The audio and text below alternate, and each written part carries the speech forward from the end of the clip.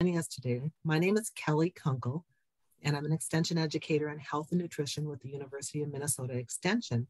And we are on our fourth in the series, the Family Friendly Earth Care series today, on edibles and decoratives from the woods or backyard. And it's my great pleasure to introduce Gary Wyatt.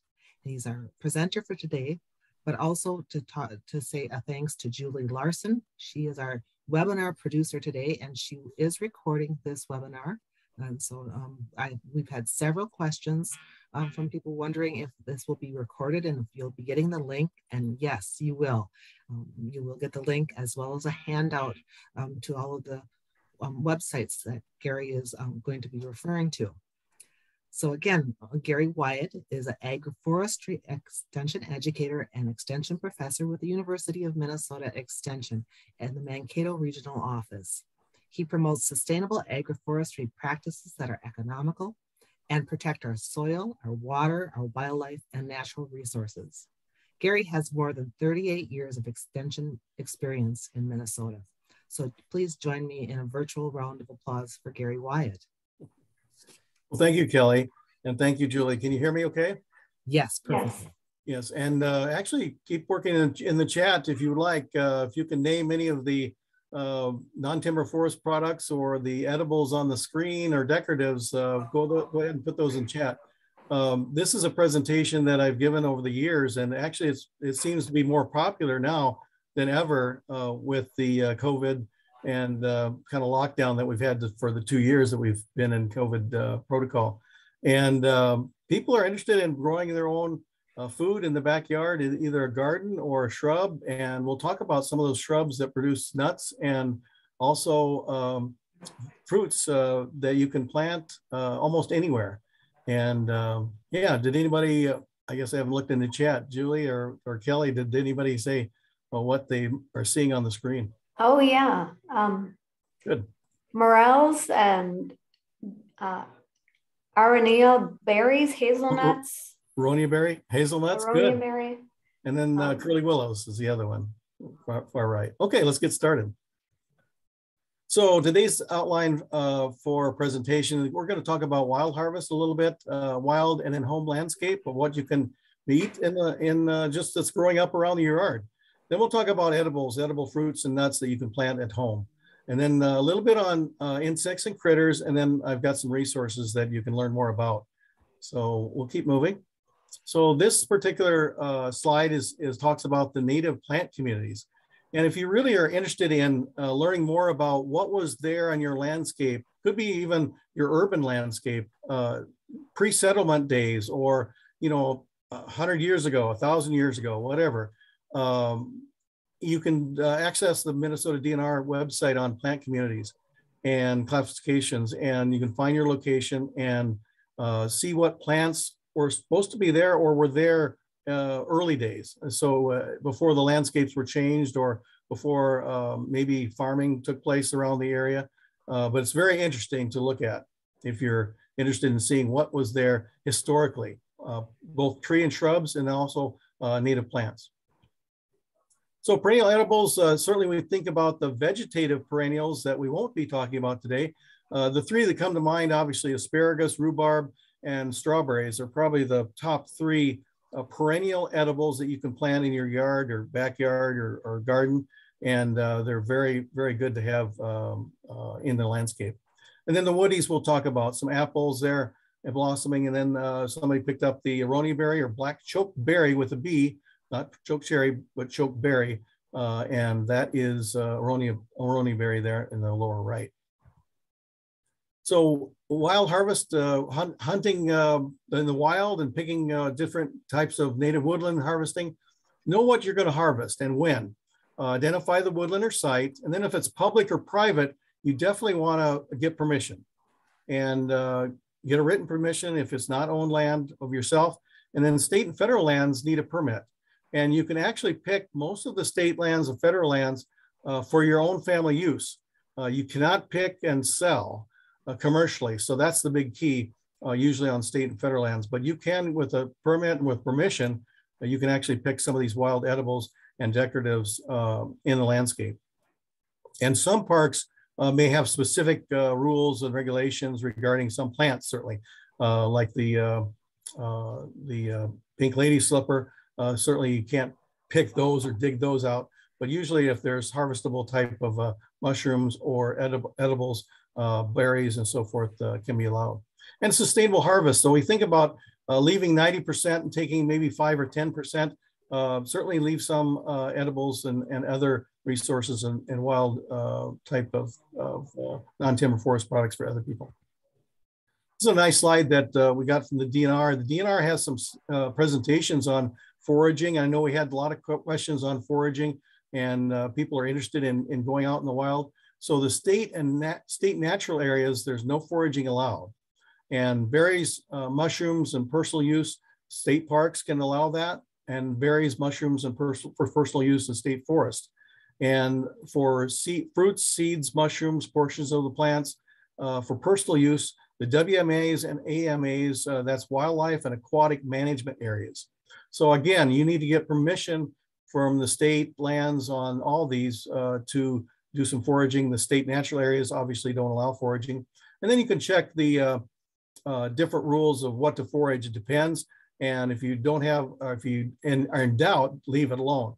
Certainly other lands that you can check out is the national forests, wildlife refuges, and waterfowl production areas, city and county and regional parks. Certainly may have some rules and regulations regarding their lands as well. But if you live close to one of these areas, certainly ask the department or the location or the office that's managing those lands and see what the rules are on foraging around those areas. Tips on foraging: certainly be knowledgeable about the area that you'll be selecting for harvest. And has herbicides or pesticides been applied in that area? Avoid farm fields or ditches, avoid roadside ditches, because they usually are sprayed and you don't know about that. And also wild parsnips is a lot in our ditches and can be a problem for skin rashes and so forth for some people. Avoid areas where dogs are active, and then avoid areas with excessive pollution. We have a ton of berries that are in different locations of the state.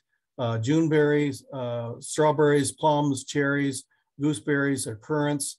There's a lot of different edibles that are out on the wild landscape. And it varies with the region or the biome of the state. We have a lot of different biomes, 4 major biomes in the state of Minnesota, but certainly there are some edibles in each of the biomes.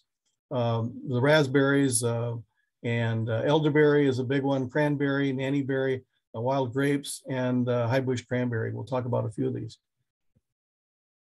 Spring foraging, this will get your mouth watering, won't it? Talking about leeks or ramps and fiddleheads from the ostrich fern, morel mushrooms. These are some of the top spring foraging type of foods that you can actually go and forage with. A lot of times I'll have a Z link at the bottom of the screen. I may not have put these two on there, but the Z link is the z.umn.edu/ramps, and then the other Z link is morel. Morel mushrooms come up just one time a year in the spring, and usually the leeks are about one time a year in the spring as well. And you can see a basket full of those as well, and the fiddleheads from the ostrich fern. So certainly the leeks or ramps, wild onions, people actually pick these all over the northern part of the country and the East Coast as well. I know they're available in the woodlands over in the East Coast. Early spring, edible. You can eat the leaves and the tubers. Certainly, you may want to leave the tuber though, obviously for further harvest in the future. And probably like morels, you don't want to tell people where you find these at. And obviously harvest sustainably. Don't harvest all of them. If you leave the bulb, then the bulb will reproduce the leaves next year and hopefully propagate some more plants in the future.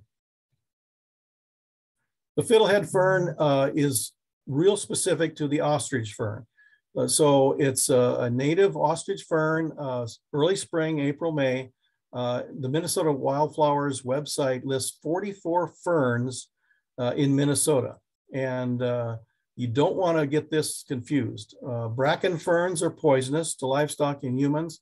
You want to be careful about that. So you see a picture in the middle of the slide, bracken fern and the ostrich fern. Also, in the lower right-hand corner is the seed head in the wintertime, in the fall. the ostrich fern shoots up a seed head stem that has seeds on it. And that's very recognizable for the ostrich fern. Not too many ferns have that type of stem in the wintertime, going into the wintertime. So you may want to look at those even now in your woodlands or your property and see if you might have some of those stems around. And ostrich ferns are available in nurseries as well. So you could certainly plant those in your backyard and develop a cluster, a colony of ostrich fern to eat the fiddleheads in the spring. Brown mushrooms, a favorite of many, comes up once a year, May or June, depending on where you're at in the state. Actually, this has been found in the whole world, in almost on every continent, which is just amazing to me. It's very distinct sponge-like head. There are some lookalikes that might be dangerous to eat, false brow. You can look online about that and learn more about that. But be aware that there are some lookalikes that are dangerous. Usually you look for dead elms that are sloughing off their bark. If you see a standing tree that doesn't have any bark on, that may be an elm. A lot of our trees usually go down with the bark, but the elms slough off their bark. And usually they say, look around the base of the elm trees that are dying and dead and laying down on the ground even, and you might find somewhere else. But don't share your location with others. Other wild edibles, certainly gooseberries, wild raspberries, wild grape, dandelions, plantain, and also stinging nettles. Yeah, you say stinging nettles, holy cow.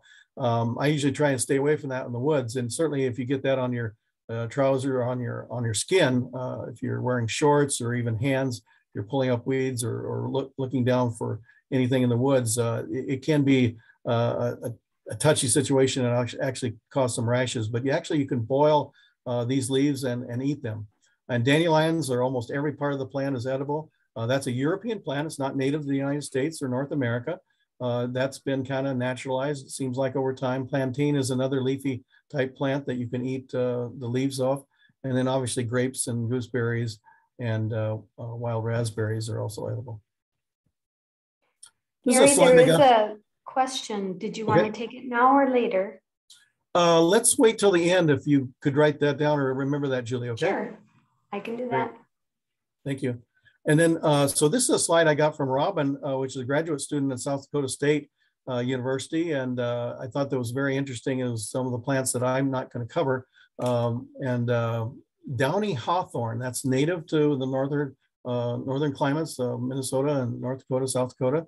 And that's an edible. Berries and jams and teas and ketchup, I guess, is made from that. Sugar maple, obviously we get maple syrup from all the maples, even box elder, but obviously the most sugar content in maples is the sugar maple. Elderberry we'll talk about a little bit later. That's high in antioxidants, the berry and syrups and jams and jellies people make from that. And certainly can be grown in your landscape if it's not already native.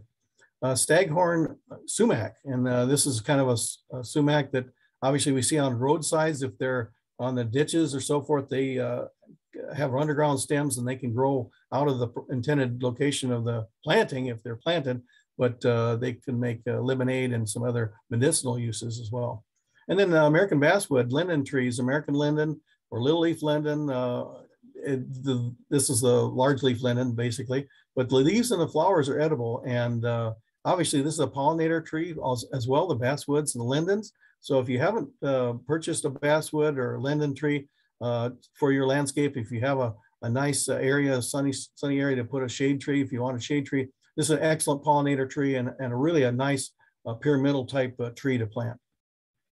Also, Robin had a slide on this at our meeting in Laverne in January, and I thought that was nice to share. These are kind of the native types of plants that are basically edible that I didn't have on my slide set. And the prairie onion is one, certainly, and then wild strawberry.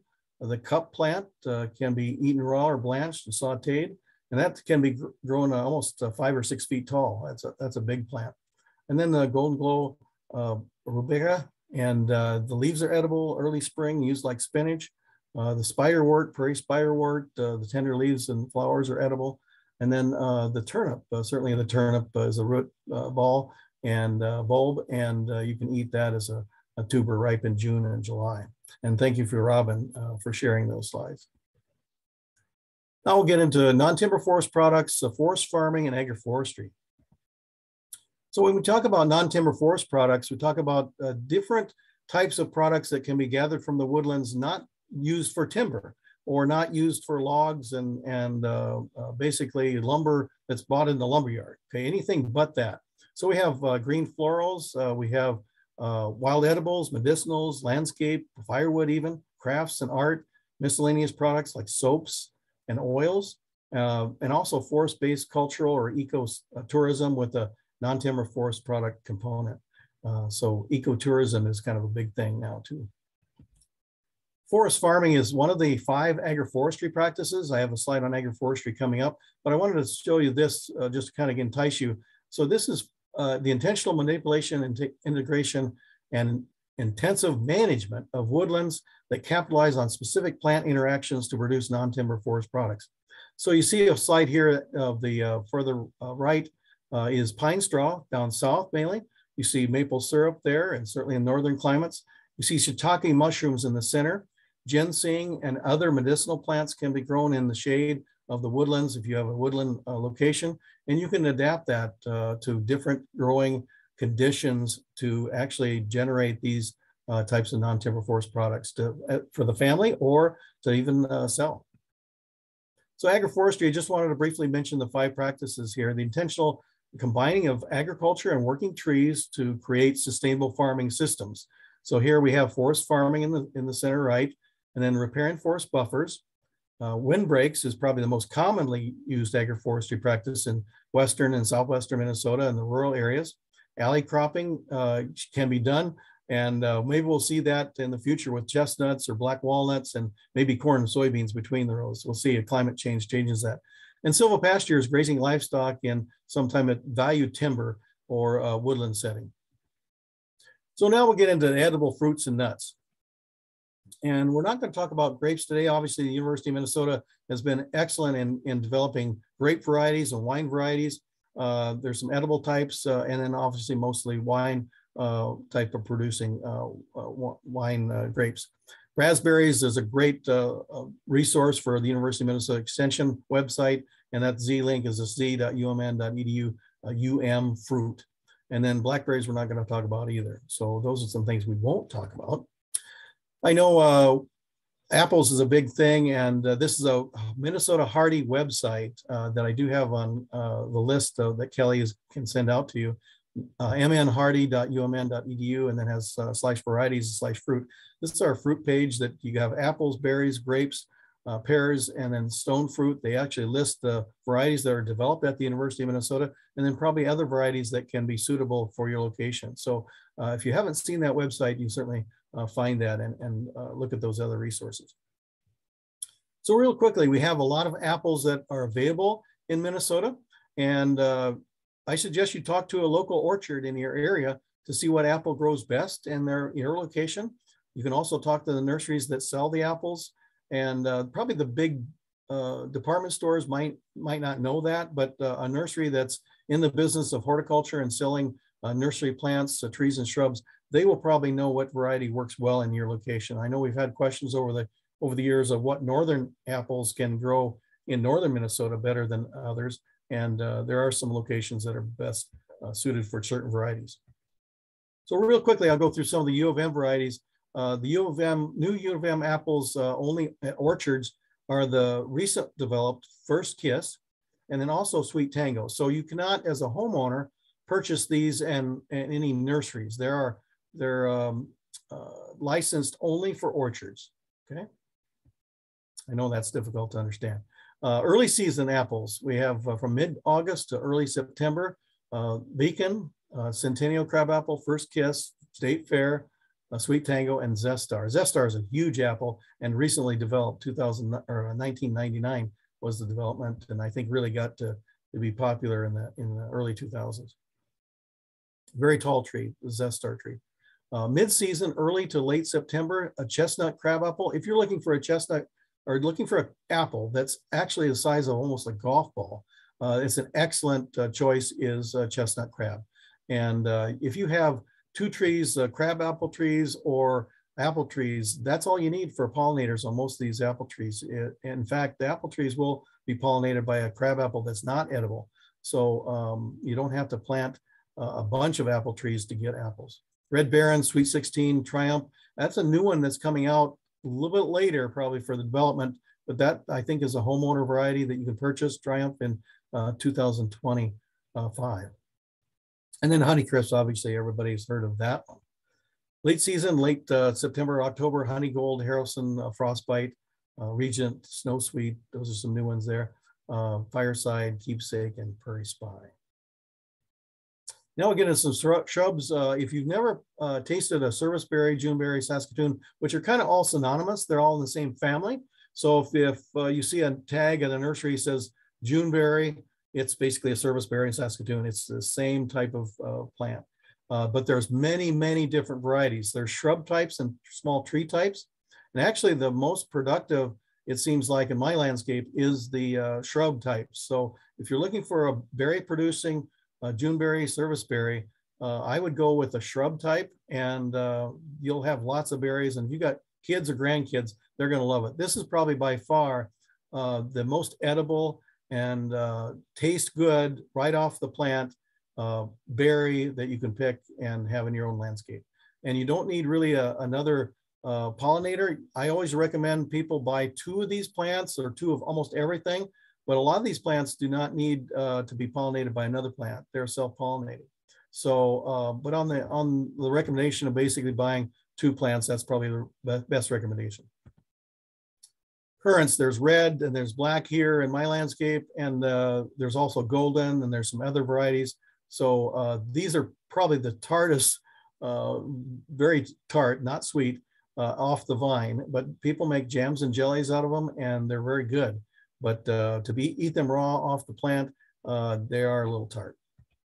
American plum, there's a lot of different plum varieties. Actually, my American plum is probably more for wildlife than for human consumption. So be aware of that. American plum is probably more of a wildlife planting than having it eat at your table, because they're pretty hard. But there's some really good plum varieties. The Alderman plum was developed at the University of Minnesota. There's other plum varieties that are recommended on the extension website. Nanking cherry is a small type of berry that can be planted in your landscape. I've seen winter kill on this type of plant, but certainly worth planting. You may want to plant a few to provide some berries for your family. American hazelnut. So hazelnut and also Juneberries, I recommend if you have a small landscape and want just something to plant for a nut crop or a berry crop, but Juneberries and hazelnuts are probably your 2 choices. Hazelnuts are self-pollinating. We have a very good University of Wisconsin, University of Minnesota development coalition that is actually working for the development of varieties that are going to produce larger nuts and hardier for Minnesota and Wisconsin environments. But it's a very, very good type of plant to plant, and you can make your own Nutella, actually, a little chocolate with a little nut ground up, and be fun for the family. What's really interesting in hazelnuts, so here's it's not really a big pollinator, because here's the female and male parts of the plant. So the females are the flowers here that you see in the spring. These will pop out in the spring, probably April, May, and these form the nut clusters, which is multiple type of nuts. And I think I have a copy of that of the nut cluster on the top slide there on the right. But these are very tiny. And then the catkins, the male catkins of the pollen formed last fall. Actually, you can see on your hazelnut plants and even birch plants and trees, the catkin plants, they produce their catkins in the fall time of the year, and they go through winter in the catkin stage like this, and then they release their pollen at the certain appropriate time in April or May, when these flowers, if you will, and the female flowers are forming, and then obviously that produces the nuts. Pretty interesting. American cranberry, another tart plant in the fall, but a lot of these plants will go through winter, and then the first sign of the robins will pick off the berries in the spring if you're not going to harvest them. There's very good wildlife planting. I've seen some of the local woodlands around the Mankato and Watonwan County area where I live, and yeah, they just make a nice planting for humans and wildlife. Black chokeberry, a lot of people call this Aronia berry. This is high in antioxidants. It's fairly new in the last probably 10 years. but these are native plants. You'll see some in the wild, but you can actually buy this at nurseries and produce these berries and plants in your own landscape. They have a fibrous root system. They can get 7 feet tall or 6 feet tall. Mine's still around 6 feet, but they produce a nice cluster of berries. Elderberry as well, both native, and then there's different varieties that you can actually select from. We have a Minnesota cooperative, elderberry cooperative, that you can actually plant maybe a large planting, and actually the elderberry co-op will buy these sanes from you, and even flowers from you. There's markets for flowers and markets for the berries to make jams and jellies and juices. This is a fairly new one that I think is hard to find. Actually, I tried to find some growers or some nurseries that produce these, and it's a little bit difficult to find. This is a romance series of cherries. These are shrub cherries or sour cherries, usually in the shrub form though. They're not very big. They're not a tree type. You can probably prune them to a tree type, but you may want to try these if you can find them. Juliet, Valentine, Crimson Passion, Romeo, and Cupid are some of the varieties of this series. Honeyberry is also a new one that people haven't heard about. They're becoming more popular at nurseries. There's a Honeyberry USA that you can buy online. Actually, this is kind of a Canadian type of upper Midwest type of plant. It's kind of a cross between a blueberry and raspberry. And yeah, 3 to 8 feet tall. Yeah, it's a very nice shrub plant and has a fibrous root system, and may be a problem with spotted winged Drosophila, which is our fruit fly that's invasive in Minnesota. And you need to protect it from the birds. The big thing about honeyberry is there a pollination chart. So a tundra and a borealis won't pollinate each other, but a tundra and a cinderella will pollinate each other, okay? So you need to buy multiple plants and the right plants to pollinate the honeyberry plants, and they're shrubs, they're not trees. So be aware of that, and the nursery that's selling that should have this chart and the charts that match up with the pollination. University of Saskatchewan has been the popular research university that's done a lot of research on honey crisp, or excuse me, the honeyberries, also called blue honeysuckle, and haskaps as well. So here's a backyard calendar. We have strawberries, haskaps, which is our honeyberry, Saskatoons, Juneberries, serviceberries. Then we get into shower cherries with raspberries and plums and apples in the fall time of the year, and also grapes.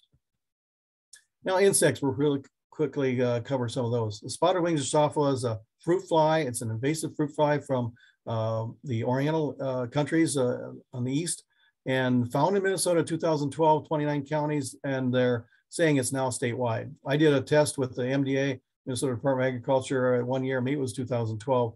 The last year they were doing testing, and I had one or a couple that were caught in my trap. And I just have wild raspberries, not too many planted.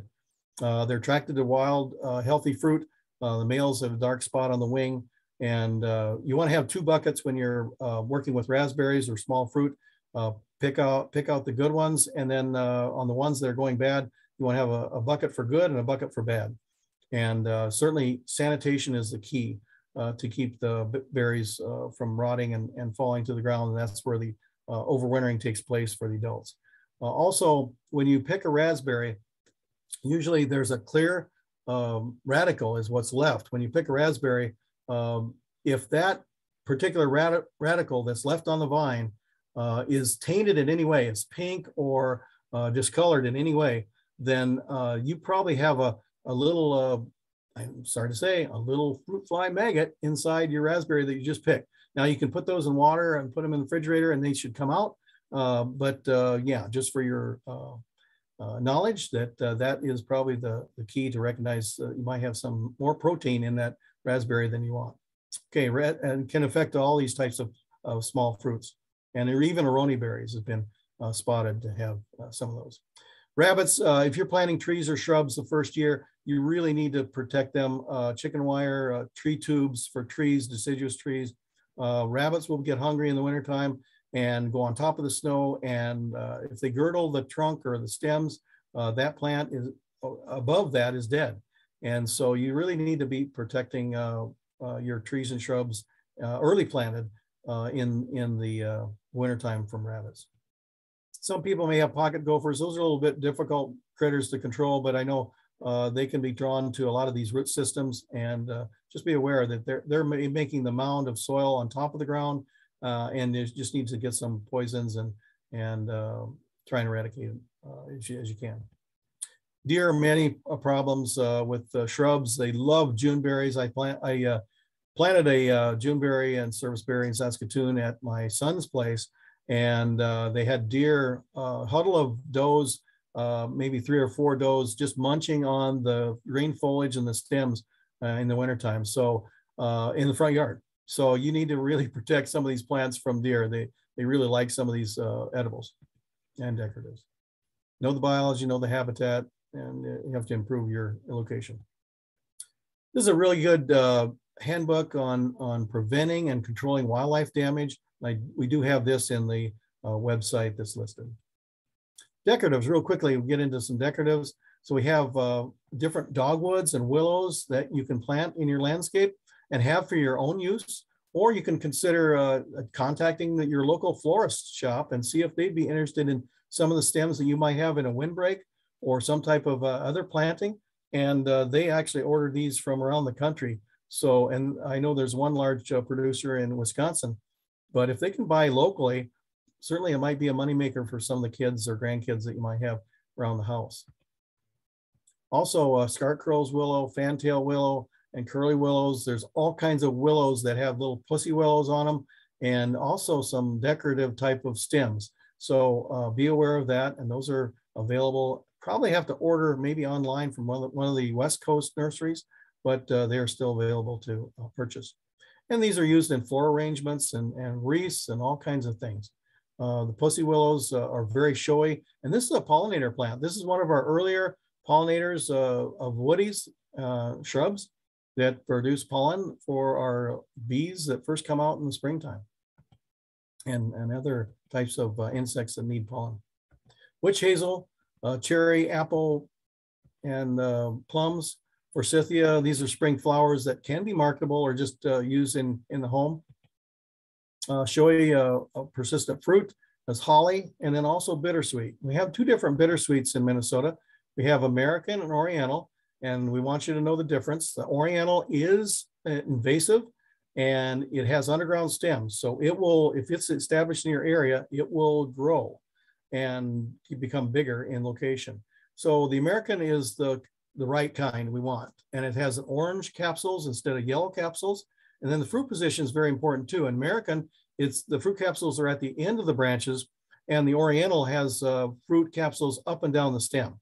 So it's very distinct of location of fruit, and then also the color is very good. So orange is good, and MDA always says yellow, yell for yellow. If you see yellow, you need to yell from the Minnesota Department of Agriculture. And this is what they do to trees. They girdle them. They actually kill deciduous trees by their vines, and they will strangle trees and just cover them up. And this is a big problem in southeastern Minnesota. And then certainly we have pollinator benefits of these trees and shrubs producing edibles and decoratives. So we have the plum picture down there. We have a cranberry picture, and we have a Saskatoon or Juneberry picture there on the bottom. And then we have our flowering pussy willows in the upper right. Okay, real quickly, resources. The Minnesota Wildflowers website is just tremendous.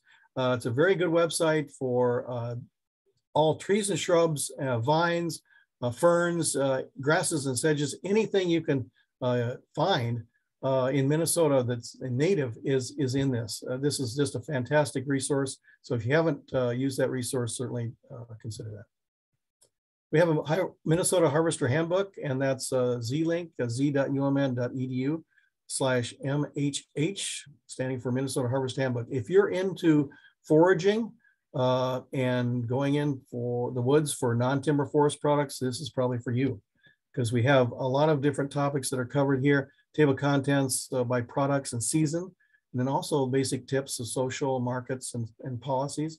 And then we get into biology and ecological systems of each one. We have 8 mushrooms that are covered in this booklet, also 6 bark, sticks, and woods 4 edible greens and berries, and then 4 holiday decorations, plus saps and syrups. This is another good foraging type website. If you're not familiar with Cindy Hale, she does some videos and has been doing some videos the last 2 years during COVID in letting people know about what is edible in your different landscapes around the state. She's in northern Minnesota, but this is Clover Valley Farms, and just a nice resource to have. We've also done some work in Nature in Place with our U of M website, so we'll probably be posting more of those edibles just in your backyard or on your driveway, like dandelions and plantain and those types of things that you can actually eat. This is a really interesting website, and I just looked at it today to make sure it was still viable. This is our Explore Minnesota's and website, and it's talking about foraging, and actually it goes into the different types of schools. There's foraging schools, and mainly in the upper part of the state, the northern part of the state, and you can actually participate in some of those. And actually, a lot of those are run by Native Americans, and it's really, really cool to learn what the value of edibles and medicinals were used for way back when. If you're looking at hazelnuts, MidwestHazelnut.org is a great website. This is our coalition, our group with University of Wisconsin, University of Minnesota, and it has a buy hazelnuts plants there. It gives you a list of the people, the nurseries that sell hazelnuts, especially the varieties that we're working on, and good opportunity there to learn more about hazelnuts. If you're into mushrooms and foraging for mushrooms, wild mushrooms, I recommend you contact the Minnesota Mycological Society. They're a great group of individuals and volunteers that work that site. Also, they have a contact person that you can actually send photographs to of mushrooms that are that you're in the field or in the woods, and actually ask them, is it poisonous or not? And they will try and get back to you as quickly as possible. And you can actually send in some these mushrooms too to see what they would say that they are, and they help with identification. And they also have different forays during the year in different locations of the state. So you may want to look at that and participate in their woodland searches. Pretty cool. We've actually, University of Minnesota has developed this perennial fruit guide, and that's available online. And you can actually download the different types of pages: hardy kiwi, black chokeberry, Aronia berry, choke cherries, currants, elderberries, goji berries. And if you didn't talk about those, gooseberries, and then honeyberries, and then nanking cherries, and much more is discussed in that pamphlet. This is what Robin had from the South Dakota State University. And I won't go through these, but the book that is over in the upper right-hand corner is The Grassland Plants of South Dakota and Northern Great Plains. And they go into identification and the medicinal uses of some of these prairie plants. It's pretty interesting. And there's some other websites on perennials and also permaculture. If you're into permaculture or learning more about it, these websites are interesting to look at, and certainly have information that you can use. If you're into maple syrup, we recommend this Ohio State University publication. This is North America Maple Syrup Producers Manual, and it's not very expensive, $14.25, and you can buy that available online, or I think you can do the PDF download as well. Got some various Z-links, and Kelly will have this resource as well. But if you're into some of the Z-links real quickly, the edible fruits and nuts / edibles. Community food forest has been popular. We're talking about communities that want to develop a community food forest. That's more, instead of a community garden, it's more of shrubs and trees that produce edibles. And that's C, food forest. And then the Harvester Handbook, as we mentioned before, MHH, Minnesota Fruit, I think UM Fruit, and then the perennial guide that we just talked about, perennial fruit is the Z-link there. And I think I'll close it off there. Kelly, it kind of went over time of our 30 minutes, but maybe we can start some questions now. I will, or shall I keep on sharing? Let's see, Julie, Kelly? Sorry, if you did send that one, the one link, but are there any good apps or websites that you could recommend for mushrooms? Ooh, mushrooms. We do have a Z-link. I didn't put it on your handout there. The U.S. Forest Service made one for this type of region of the country, And it's a Z link. You just do a z.umn.edu/USFS mushrooms. So it's U.S. Forest Service mushrooms. And that should get you the PDF location, unless they've changed that location, but they're out of the booklets. I grabbed one or two, and I think I try and hold on to that one as much as I can. But yeah, that an app, there's probably apps, but I don't know of any. I would say contact the Minnesota Mycological Society on mushrooms. They might have some ideas of apps, and I think they certainly would. I don't know if they have some in Minnesota, but there's certainly apps available out there, I'm sure. Excellent. And Good Jeffrey question. recommended a book at the U of M bookstore on mushrooms of the upper Midwest by Teresa Marin and Kathy Urich. Yes, thank you for that recommendation, Jeff. Yes, that's a good one. I don't think I bought that one. Somebody else said that this is more of a comment. Birds love service berries. Yes. And that the honeyberries taste great and are easy to grow. Oh, good. And space them. That's a big thing I didn't mention about these shrubs. You really probably want to space them. I'd say even 6 or 8 feet apart. I planted some of mine. They're 3 feet apart on the honeyberries. They're way too close because they grow in a shrub type. And I'd say probably 6 foot spacing because you want air to go around these plants and prevent powdery mildew and some of the other diseases that are caused by too much moisture. And you want some air flow through those plants. And obviously you want to walk around the plants to harvest and so forth. Good recommendation. Somebody asked, what is Chaga? CHAGA. Yes, Chaga is a kind of a mushroom or a kind of a growth basically on birch trees.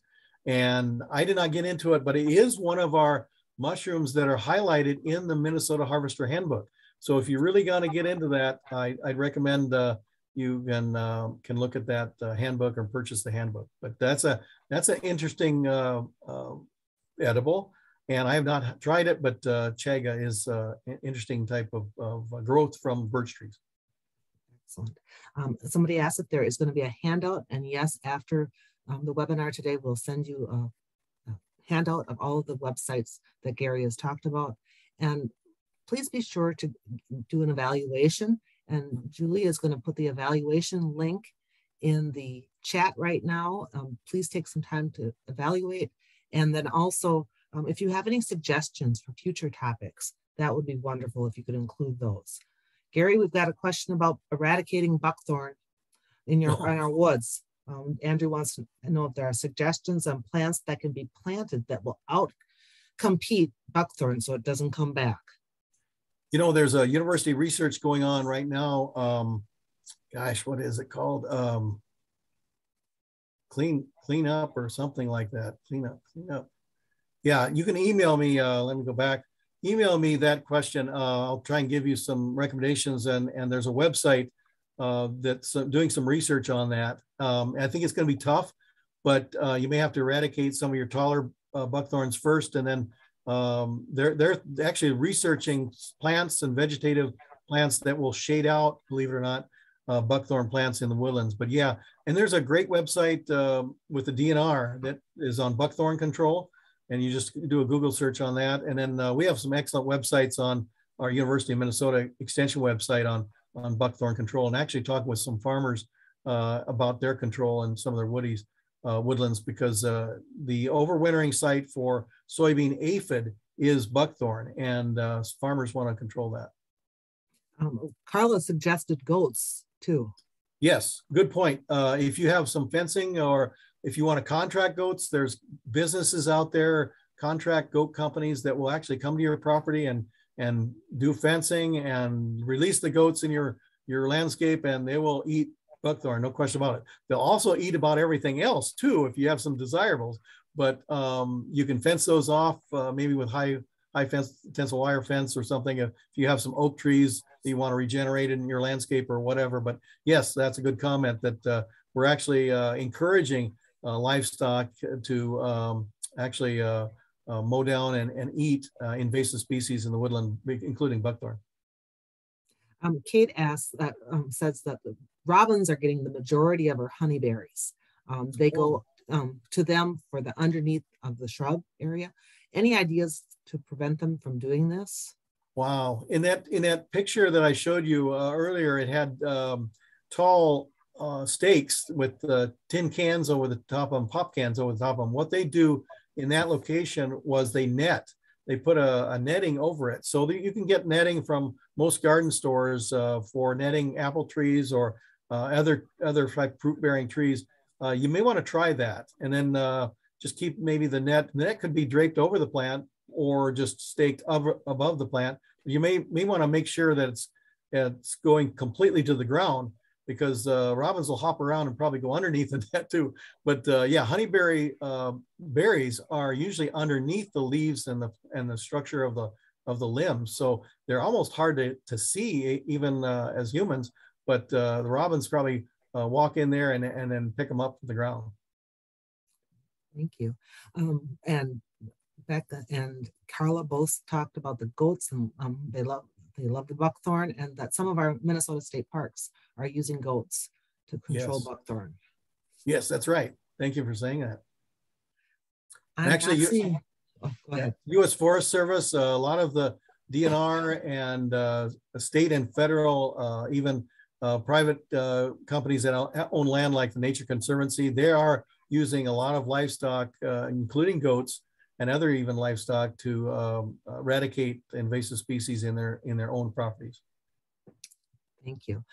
Karen said this was very quick. Is it being recorded for viewing again? And so yes, absolutely, Karen. We'll get that link of the recording out to you. We'll send one out right away for you to see, and know that later on you'll get another recording that will be cleaned up. So if you don't mind that it's got all of the different things in it, you can watch it right away. But otherwise, a cleaner version will be sent to you later on, along with that handout. And then also, Julie's going to put the evaluation link in the chat one more time. If you could just take a moment to be sure to take that evaluation and then give us suggestions. That will be wonderful. And we've got 2 more family-friendly earth care webinars. One on composting 101, home food composting 101, and one on reducing your carbon footprint. So please be sure to join. And with that, thank you everyone for coming today. Gary, and thank you so much for the presentation. You're welcome. Thank you.